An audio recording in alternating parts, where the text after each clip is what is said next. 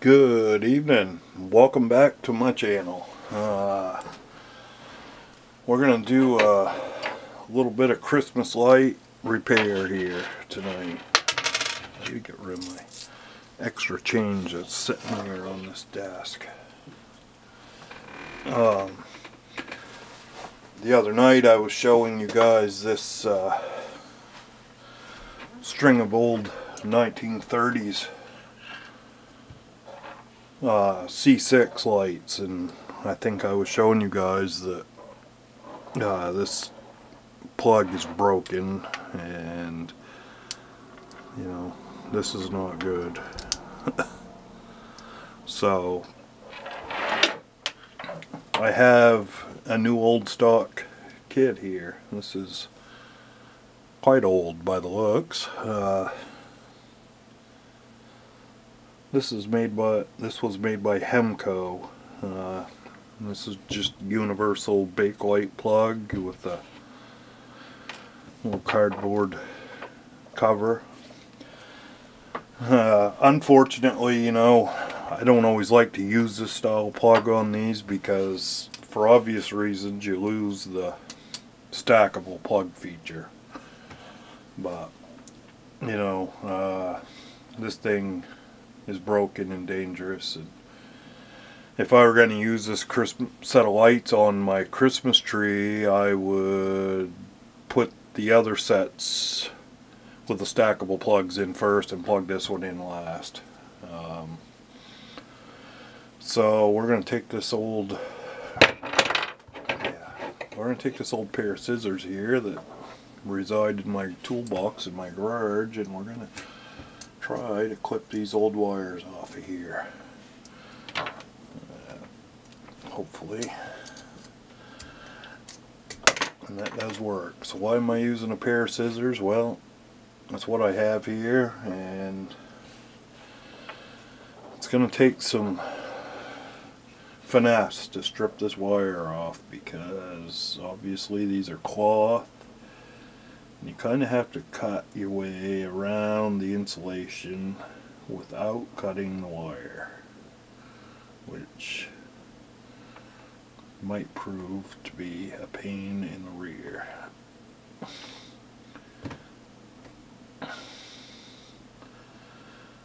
And all you gotta do is just nick that cloth jacket, because the stuff that is underneath is actually rubber. And it will eventually strip off just like that. That's a really interesting looking wire.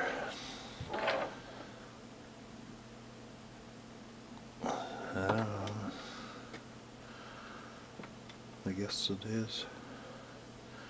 I can't see very well anymore. My eyesight is not as good as it used to be. So what we have to do with this, looks like there's like some fuzz or something on that thing. I don't know. So what we have to do with this is we have to make a curl in it.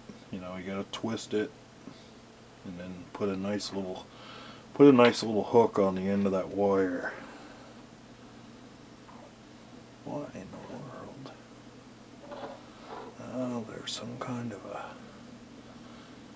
That's why that looks so weird. There's like a string in there. So we gotta cut that off.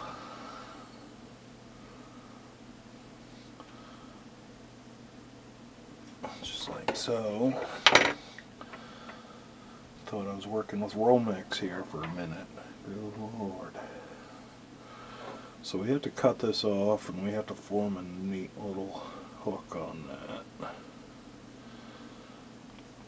And then, I guess then we have to put it up through this plug, like so.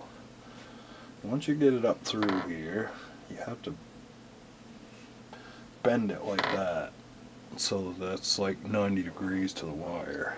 And the reason for that is because you have to hook it around this little screw, which we're going to. Now you want to set that on that screw so that you're turning your screw clockwise, and you're pulling the hook into the screw. Now you can see how I have that.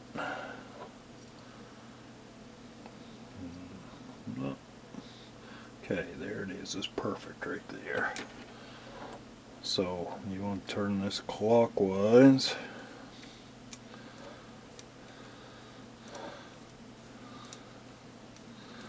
So that pulls that wire right in around there, just like that. And that is perfect. There's no wire sticking out of there whatsoever. Well, I know a lot of people would suggest putting a knot in this wire, but you know, the lead-ins are not super long on this string of lights, so I'm not going to do that. You know, they obviously didn't do it on the n.o.s strings or any of them, and they were never any. You just don't grab the wires and pull the plug out of the socket is all. And we got to do the same thing here. We got to very carefully nick through that old cloth insulation, and then we got to try to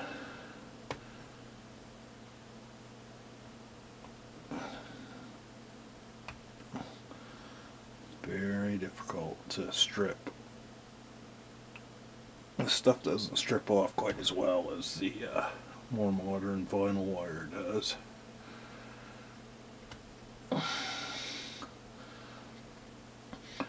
I had to deal with some of this stuff when I was rewiring this house that I live in. This old house had knob and tube wiring in it. Oh, I wasn't able to discontinue all that knob and tube wiring all at one time, so I eliminated it a little bit at a time. I had to splice onto it a few times. That stuff's a pain to splice onto also. Alright, now we got that done. Now we got to twist our strands of wire here together, so that, and then once again form it into a nice little hook, and then, well, I'm ensuring that my little tag stays on there because I want it to. And we get it fed up through here again and put the little 90-degree bend onto it, and then we're going to try to fish it in under the screw. If I can get a hold of the right wire. Just like that. That is picture perfect right there. I'll tighten that screw up.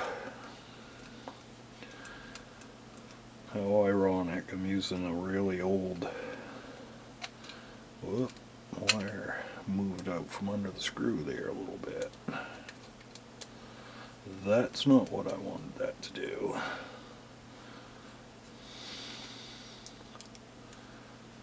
How ironic that we're using this very old school Bakelite plug-in to repair these really old wires. This is exactly what this plug was intended to do probably 50-60 years ago, and then we put this little cardboard bushing on this thing, push it down onto the